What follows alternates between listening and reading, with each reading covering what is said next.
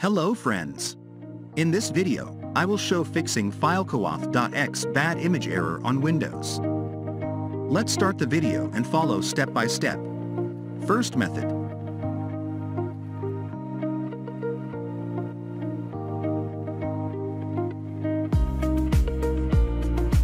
I got an error on my OneDrive, so I will uninstall OneDrive. Let's uninstall or reinstall OneDrive.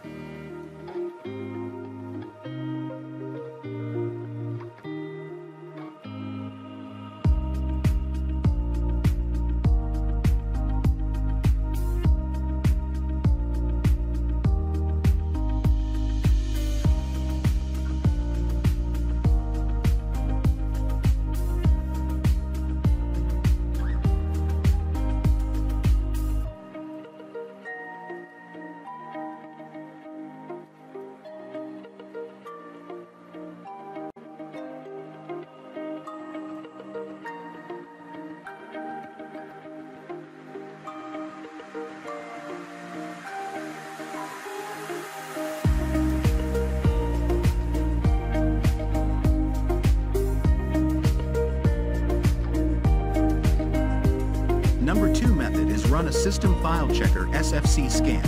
Open command prompt run as administrator. Type SFC scan now and press enter.